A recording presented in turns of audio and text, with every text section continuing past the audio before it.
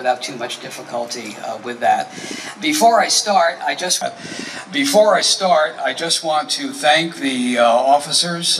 In your program, you'll see the officers listed for the Rome Memorial Day Association, the Veterans Council, the City of Rome, people who set up the sound system, whatever the case might be. I want to make sure that I do that right at the very beginning and thank them for the program we're going to see today. Always involves a lot of hard work, set up in advance, and they meet a number of times to get it all together. Even though the program is pretty much the same every year, we usually come up with little tweaks here and there, and even if you don't, you still need to meet and get it together. So I want to thank all of those people for being part of this today. Armistice, the agreement was signed in 1918, marking the stoppage of World War I. The very first Armistice Day was a year later in 1919. It became a federal holiday in 1938. And then following World War II and the Korean War, it officially becomes Veterans Day. So that's why we're all here today, and very important to recognize all veterans. One other note before we start. Also 2 p.m. today, the Vietnam War vets and the program at the memorial. I assume that's still on at the Griffiths Business and Technology Park. 2 p.m. today, that program observance at the Vietnam Memorial here. I'd now like to call up Father Sean O'Brien, and he is scheduled to do our invocation this morning. What does he have? He must still be asleep. And I don't see him. Father O'Brien?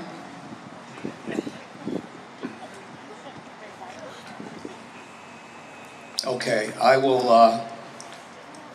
don't see him, so I'll lead this myself, and I don't see him coming either, so we'll assume he got tied up. Dear Lord, we ask you be with this gathering today, our Veterans Day observance. Move in the hearts and minds and souls of all of us to remember the strife that we face from day to day, from month to month, and from year to year. We continue to fight, we continue to work for good, and sometimes it's really difficult, but with your help, we know we can persevere and see it through. Lord, bless all of us. We thank you for this day and for our gathering here this morning. Amen. Next up, I know she's here, the Mayor of Rome, Jackie Izzo.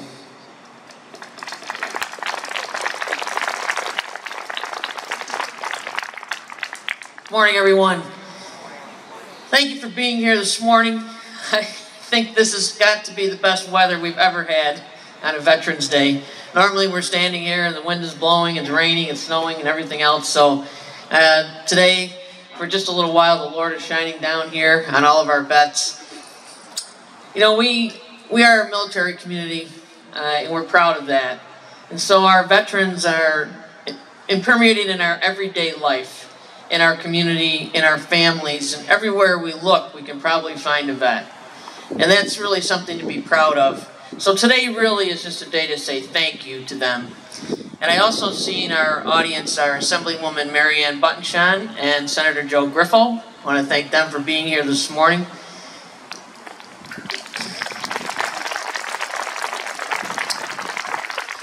So really today is a day to say thanks. And obviously, our veterans that are with us today, they were able to make it home.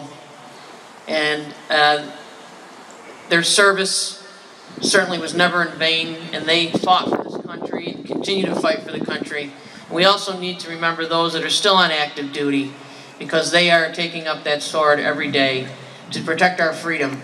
So to all of our veterans, thank you from the bottom of our hearts for protecting our freedom and fighting for our flag. And we're joined this morning by EADS personnel. I wish all of you a wonderful Veterans Day today. I want to remind everybody that the flags are flown in honor of all veterans. raising of the colors will honor all veterans with our EADS personnel today, and the Canadian Honor Guard is here as well. Sergeant Brian Buffington and Master Corporal Jeff Feenstra from the Canadian Honor Guard, representing the Canadian detachment at Griffiths. Directly following that, we will have our national anthem and the Canadian national anthem. Ann Wright and Carl Wilson are here, ready to sing. I do invocations when I have to, but I can't sing the Canadian national anthem, and I can't sing the national. I'm glad you're here, believe me. But Ann Wright and Carl Wilson will do that, and then we'll proceed with the second half of our program. Again, Mayor, thank you for being here this morning, and now we'll continue with the official retiring of colors.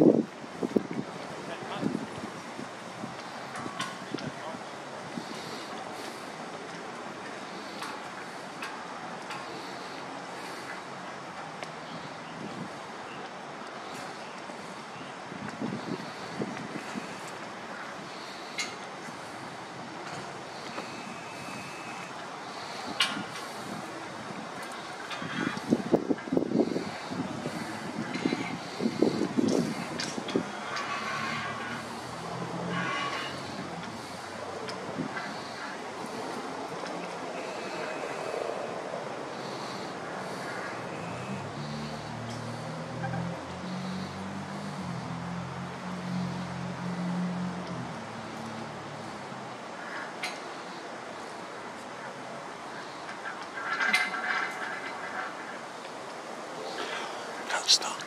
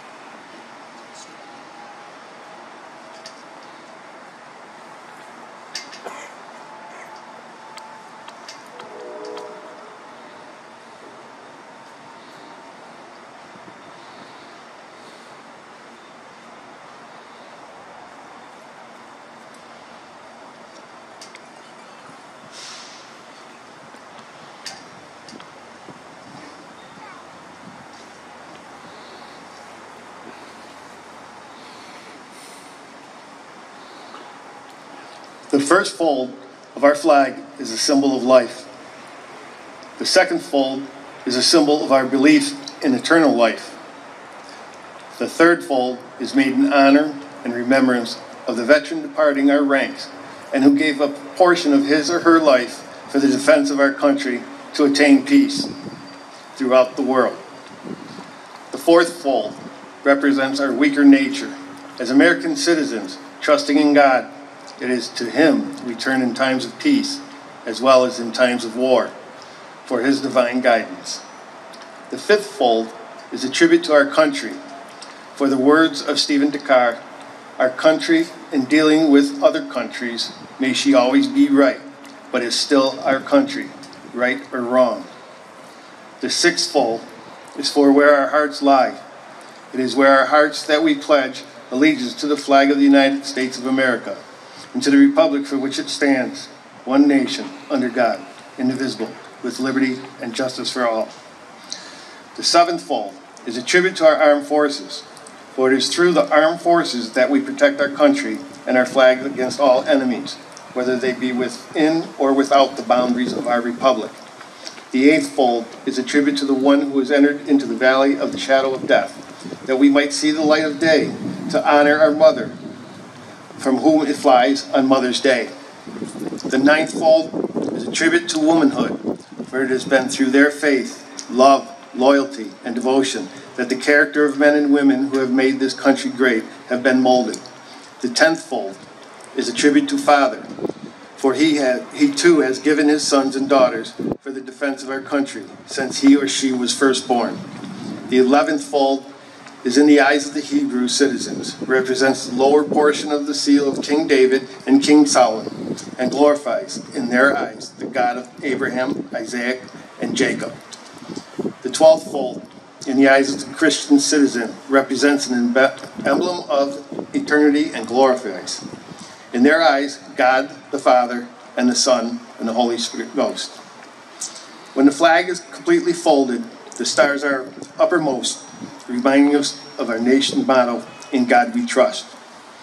After the flag is completely folded and tucked, it has the appearance of a cocked hat, even reminding us of the soldiers who served under God, General George Washington.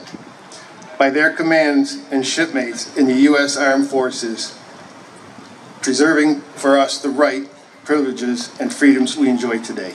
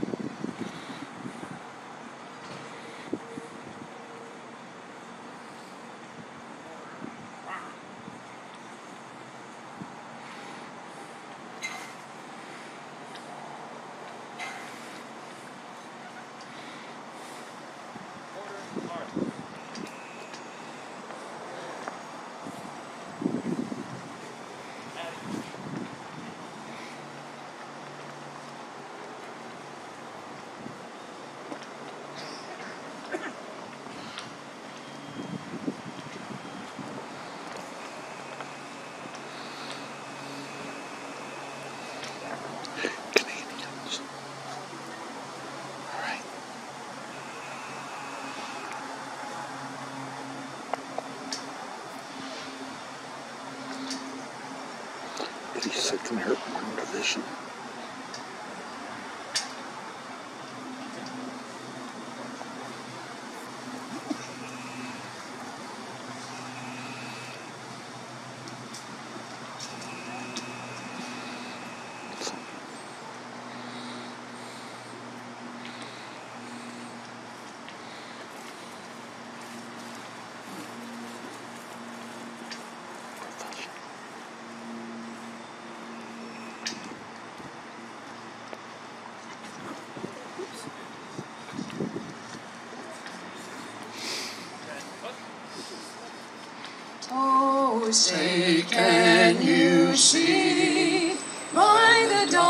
dawn's early light, what so proudly we hailed at the twilight's last gleaming, whose broad stripes and bright stars through the perilous fight o'er the ramparts we watched were so gallantly streaming, and the rocket's red glare, the bombs bursting in air, gave proof through the night that our flag was still there.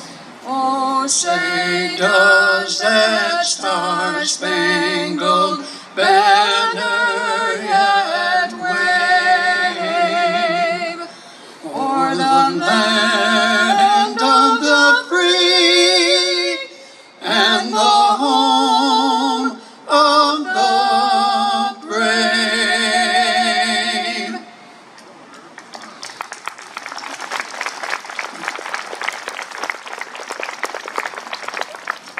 Oh, Canada, our home and native land, true patriot love in all of us command. With glowing hearts we see thee rise, the true North strong and free.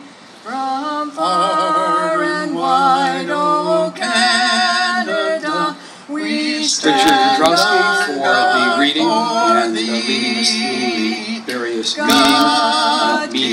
of the flag as well. Moment of remembrance for all veterans will be at 11 o'clock this morning, and we are coming up very, very close to that. We're about 3 minutes away. I'll tell you how this is going to work. What we'll do is we will hear the ringing of the bells at exactly 11 o'clock. That will begin a 2-minute pause as we reflect and we honor and we think about all veterans today. So that'll be 2 minutes right at 11 o'clock. All of us will stop and pause for that amount of time.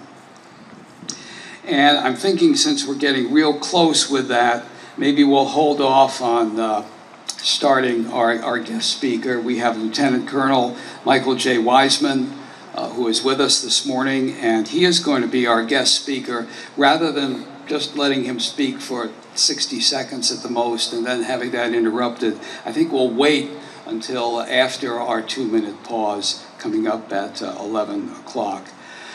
In the meantime, I do want to thank all of the participating organizations today, and I don't need to read them all, but they're in your bulletin and they're in the program this morning, listed all as participating organizations.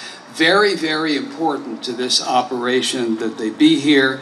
We have the various posts, and we have the Knights of Columbus and the school district cadets, and I see Delapre is here with people from ROTC. And we really appreciate all of your contributions. So thank you for turning out as usual today. Each of them listed in your program for today. Also, again, to the Rome Memorial Day Association and the Veterans Council. Great work during the year on behalf of veterans, helping us remember those who have died, obviously, on Memorial Day, and then remembering all veterans today. A lot of hard work goes on with that in between the events that we have, Memorial Day in May, and obviously today in November. Also, for those of you who have come within the last 15 or 20 minutes, I do want to give an announcement again about 2 o'clock this afternoon. The Vietnam War veterans have an observance at the memorial at the Griffiths Business and Technology Park. Everyone's certainly invited to that, 2 p.m. today. We're marking Armistice Day, the marking of the stoppage of the agreement signed in 1918, officially ending the World War, at least ending the hostilities of World War I. The very first Armistice Day back in 1919, a federal holiday in 1938, and then, as I mentioned before, following World War II and the Korean War, it officially becomes Veterans Day.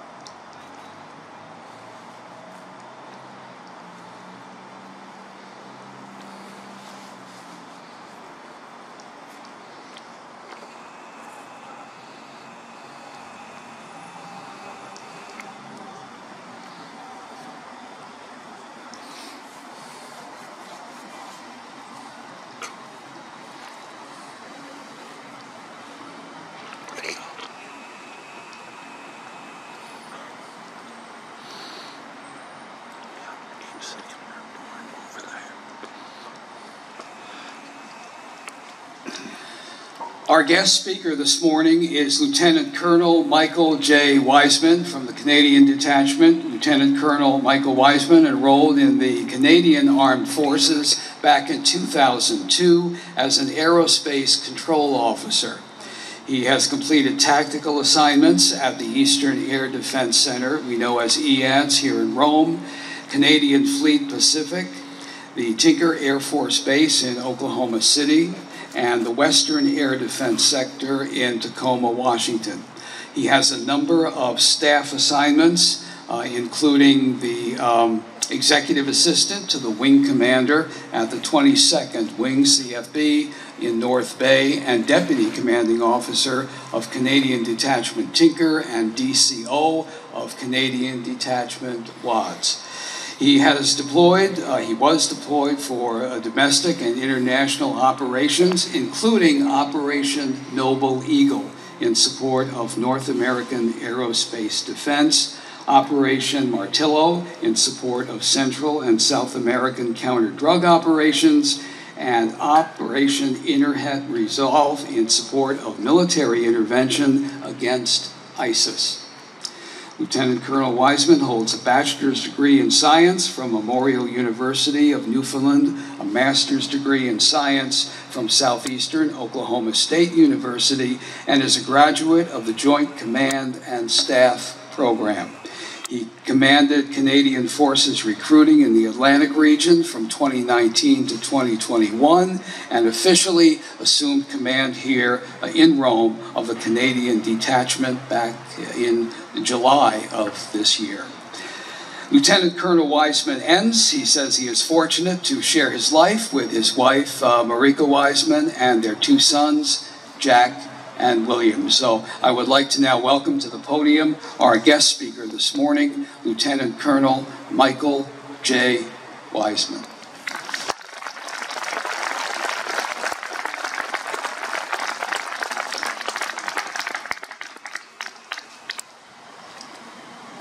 Okay, good morning everyone. I'd like to point out the Gold Star Mothers, Mayor Izzo, Colonel Bishop, and Chief Zoldi, the command team from the Eastern Air Defense Sector, ladies and gentlemen. it is an honor to be here today. I'm so happy to have this opportunity to join you today and to be a part of your Remembrance Day and Veterans Day ceremony. Every November, Americans and Canadians pause to honor the achievements and sacrifices of those who have served our countries in uniform. Generations of veterans and their families have stood tall in times of need to ensure that all of us can live in free and peaceful countries and a better world. Sometimes that means training our allies abroad so that they can keep their people safe, or joining peacekeeping missions when tensions are high. Sometimes it means helping out at home when there's a natural disaster or an emergency, whether it's a flood, a forest fire, or now a pandemic. And sometimes it means going to war to defend what we hold dear. A little history, as we heard earlier. Our shared date marks the armistice that ended the First World War. In 1918, on the 11th hour of the 11th day of the 11th month, the war to end all wars came to an end. Canada, a nation of a little more than 7 million people at the outbreak of the war, paid a steep price. It lost 67,000 killed and another 250,000 wounded in 4 years of conflict. We Canadians wear the poppy as our symbol of remembrance, a blood-red flower. It still blooms amid the World War I battlefields of France and Belgium. For the United States, in the First World War, in a year of combat, lost 53,000 men and experienced 60,000 non-combat deaths, caused chiefly by an influenza outbreak in 1918. As New Yorkers, this anniversary has special meaning. More than 400,000 New Yorkers, the largest number from any state, served in the military during World War I. Some of the war's most famous American units come from the New York National Guard.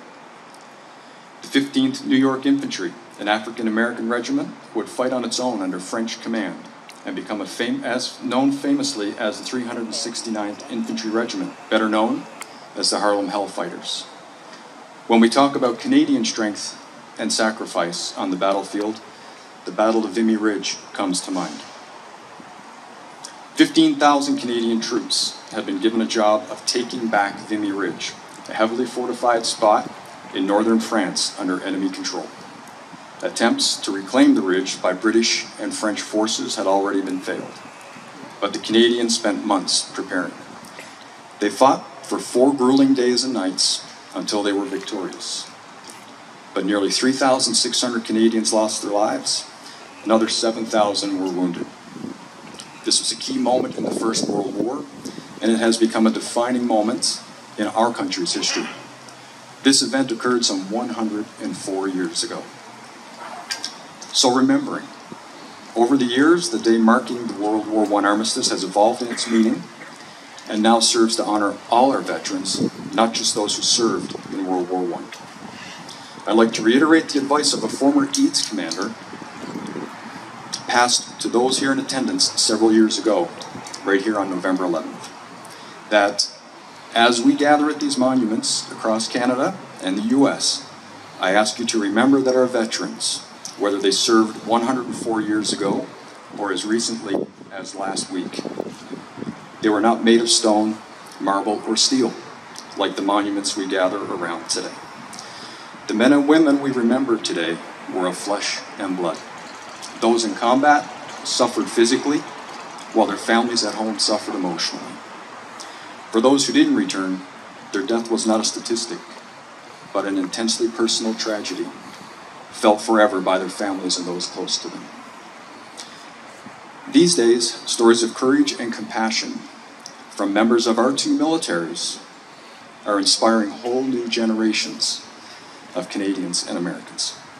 Because the truth is, the job of protecting freedom and keeping us safe is never really done. There are always new challenges to face and new missions to support, both at home and abroad. Members of our militaries continue to lead, and they continue to serve, supporting peace and democracy, helping vulnerable people, and making the world a better place for everyone. I'm very proud to serve. I'm very proud to be a member of the Eastern Air Defense Sector here in Rome. And I'm very proud of our young service members in attendance today, for you are our future. A future provided by our veterans. So today, for the selfless service of our veterans who came before us, I ask everyone here today to listen to our veteran stories, understand their sacrifices, and together let's continue to honor those three sacred words, lest we forget. Thank you.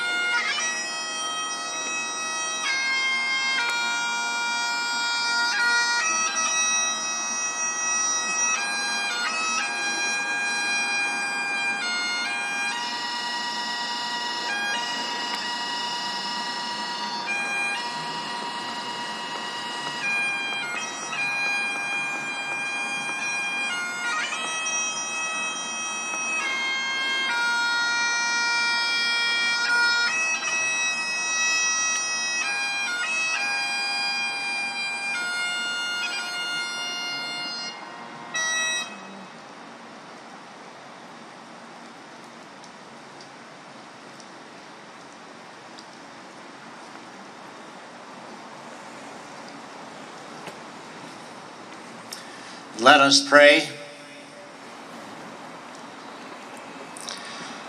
Almighty God, we thank you for bringing us here today.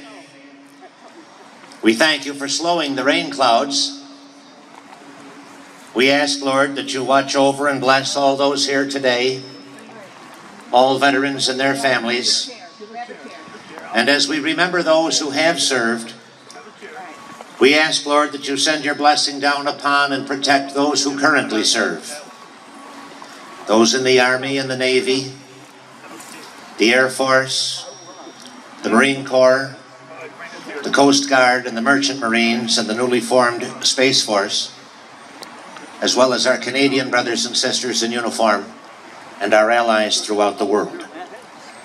And we ask this in your holy name. Amen.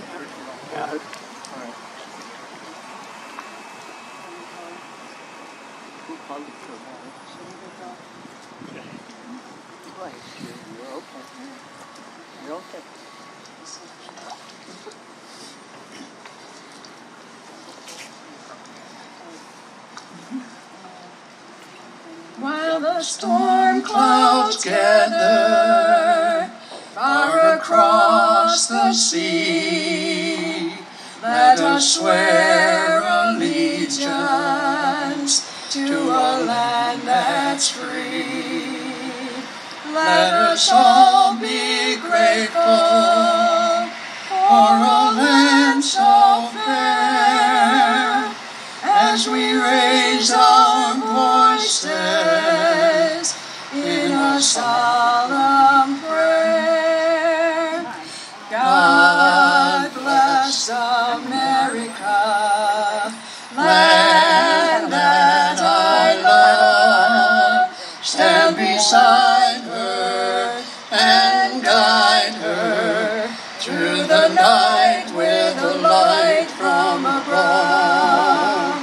From the mountains to the prairies, to the oceans white with foam. She's got one. God bless America, my home, sweet home. God bless America, my home, sweet